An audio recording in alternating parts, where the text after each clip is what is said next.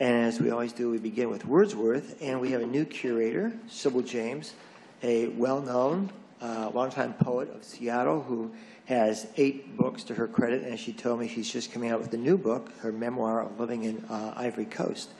And all I can say is that she's a great poet, PhD in English, and has taught in China, Mexico, and as a Fulbright professor in Tunisia, and then, of course, the Ivory Coast.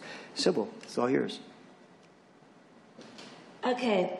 Well, since Nick created Wordsworth and has been a friend of mine for longer than we'd want to say, I thought that I would read a poem I wrote years ago about Nick growing up in Ohio.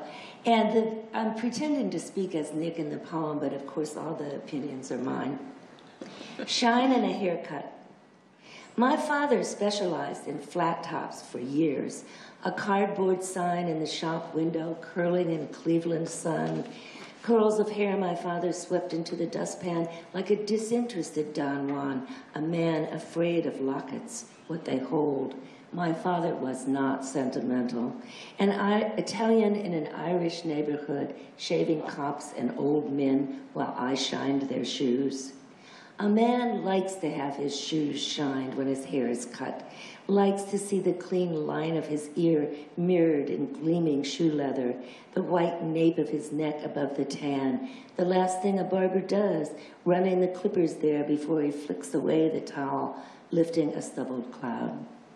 Faces shining out of shoes with pointed toes, the kind of shoes Italians wear, and Irish, the kind of shoes my father wore, but not the kind the men in Argosy magazines I read between shines.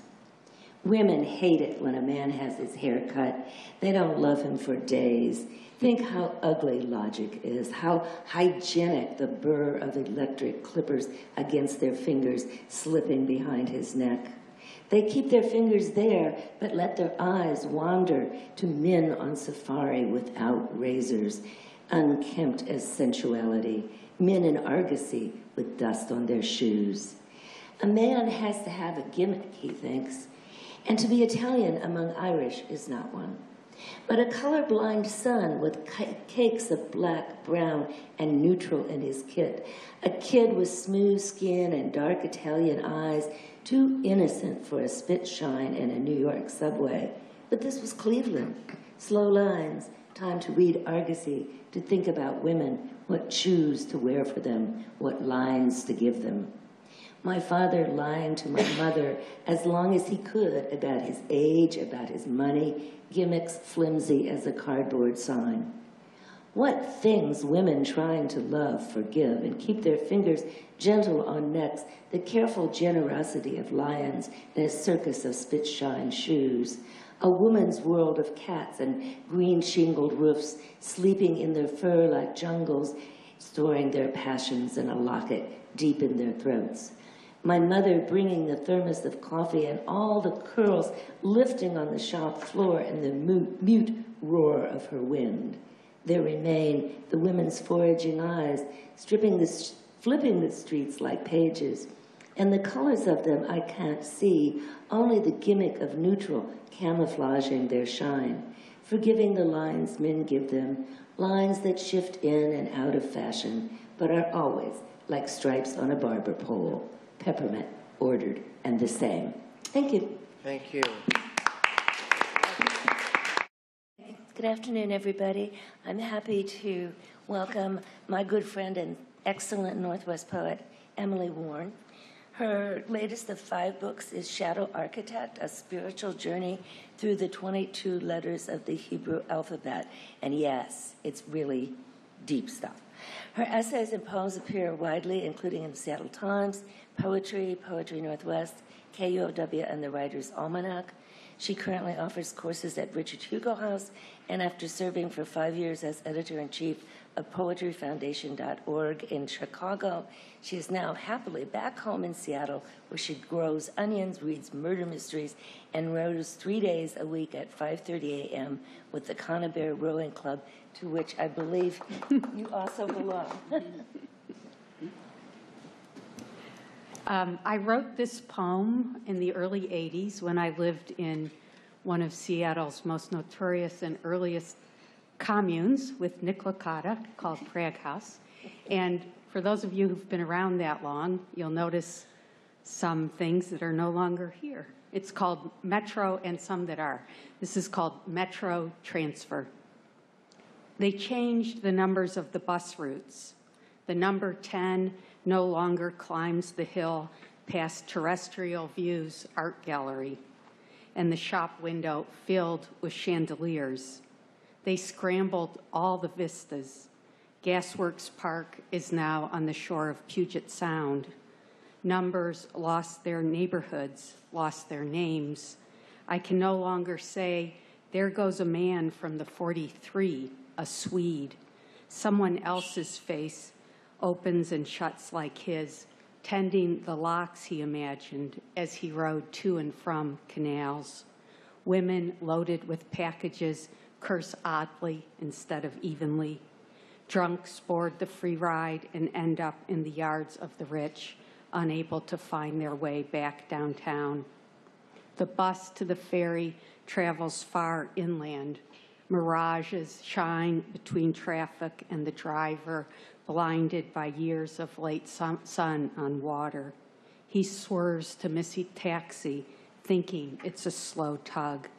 Nurses past midnight in the Bowery district, frantic for their bus, watch the street open like a drawbridge. Tall masts glide past. They ask the man in the crow's nest, has he seen the 9, the number 9, number 9, number 9? Thank you. Thank you. Sibyl, would you introduce our poet today? Thank you. It's my pleasure to introduce poet and friend, Larry Laurence. Larry's books include a book of poetry called Life of the Bones to Come, which was chosen as a National Poetry Month selection by the National Association of College Stores, and another book of poetry, Scenes Beginning with the Footbridge at the Lake. He also has poems in anthologies How Much Earth, The Fresno Poets, and Jack Straw Writers, as well as in journals such as Cutbank, Poetry Northwest, Pool, Southern Poetry Review, The Raven Chronicles, and Prose Poems. He's received awards from the Seattle Arts Commission, Artist Trust, and had residencies at Squaw Valley Community of Writers and Cummington Center for the Arts. And he has had the pleasure of studying with the man just announced as the new United States Poet Laureate, Philip Levine. Thank you.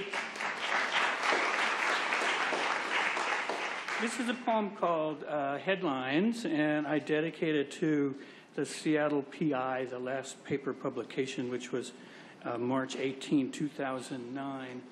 And because Jean Godden is here, I'll also dedicate it to her today, given her very wonderful career in journalism.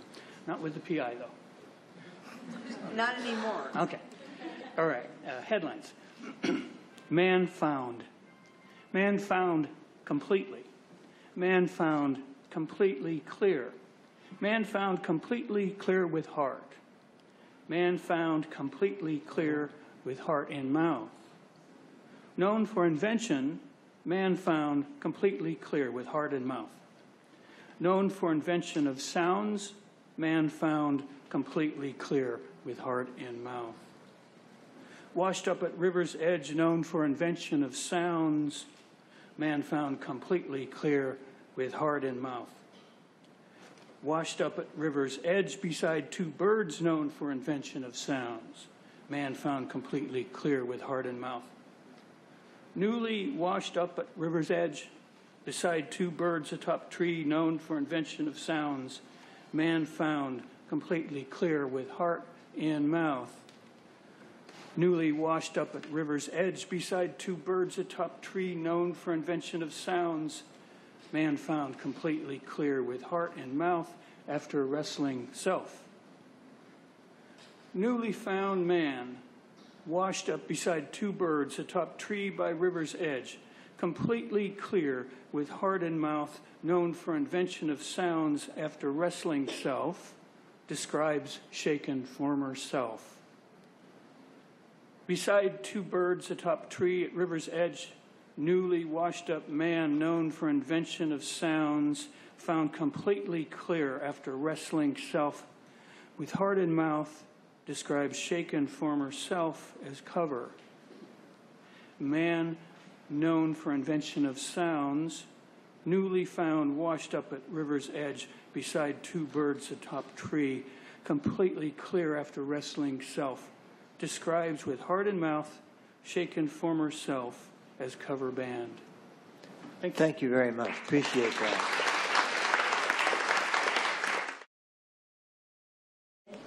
And thank you all for coming to hear friend and poet Sharon Cumberland, who teaches English at Seattle University and is also the director of the creative writing program there.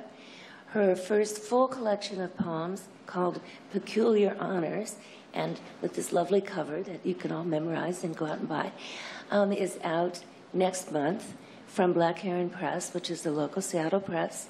She's been published in many journals and has won a multitude of awards, including from Calliope Press, the Pacific Northwest Writers Association, Writers Haven Press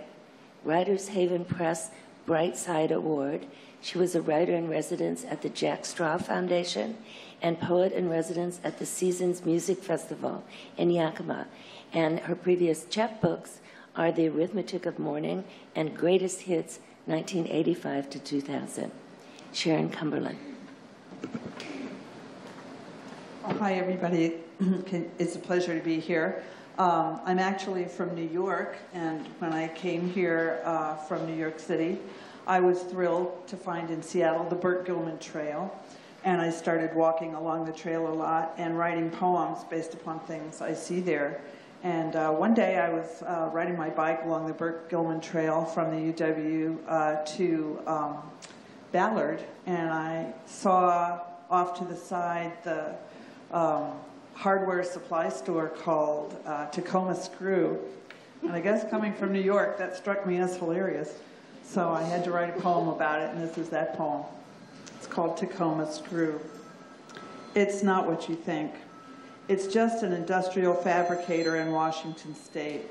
Tools, pipe fittings, screws. You, however, thought of bad behavior, something performed in brothels, the Wild West. Or perhaps you thought it was the moniker of someone bad and dashing. Don Giovanni, Mac the Knife, Tacoma Screw. I don't blame you.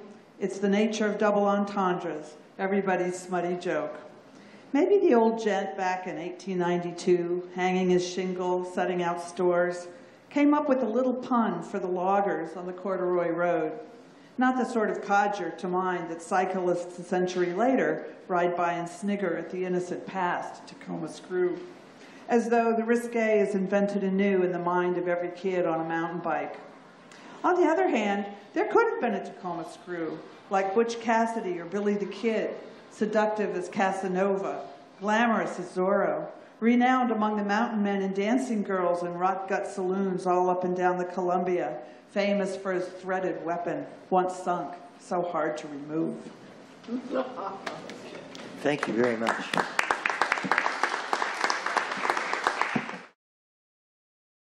Today we have Wordsworth, curated by Sibyl James. And Sibyl, I'm going to ask you to, besides doing the poem today, talk a little bit about your recent published book that you'll be giving a reading, I believe, this Thursday evening. Oh, good. Thanks for the promo. Yeah, I have my 9th book. Just came out, and I'm reading from it. It's the debut reading tomorrow night at Elliott Bay Book Company at 7 o'clock. So it'll be great to see you all there. It's called The Last Woro to Trècheville, a West African memoir. Woro are communal taxis in Côte d'Ivoire, Ivory Coast. And Trècheville is a section of Abidjan in Ivory Coast. And those of you who are old enough to know might see that I'm making a reference to the last train to Clarksville. Okay. So, enough about me. The scheduled poet for today was Kathleen Flenniken, but unfortunately, she is attending a funeral of a friend right now. So I'm going to say something about her work and then read her poem for her. Her first book of poetry, which is called Famous, was named a notable book by the American Library Association and a finalist for the Washington State Book Award. Her second collection, Plume, which is about growing up in Richland next to the Hanford nuclear site, will be published in spring 2012 by the University of Washington Press. And I've heard a lot of poems from that book, and they are really, really a good insight into what's gone on over at the so-called Hanford Reservation. Okay, Kathleen's poem for today. Well, it's about the pronunciation of the word in its title, so I'm going to just call it this. Coyote. Pronunciation, coyote, but chiefly Western, coyote. After years away, I met you again on the tongue of an old friend from home, coyote. Trotting through sagebrush, wild by any name, I'd moved to a green isle city that pronounced you coyote and abandoned you by the side of the road. I'd forgotten your silver slope-shouldered form and gaze. You're not a citizen of language or memory, but I am. Changing your name was a betrayal of home, born of living among outsiders, born of looking back through outsiders' eyes at interchangeable houses landscaped with wishing wells and pansies. I could never love the brown hills around us. Now, in the city, who can live the desert in me? Coyote, coyote, you live outside pronunciation. I've become like you and can't say your name either way. Thank you. Thank you.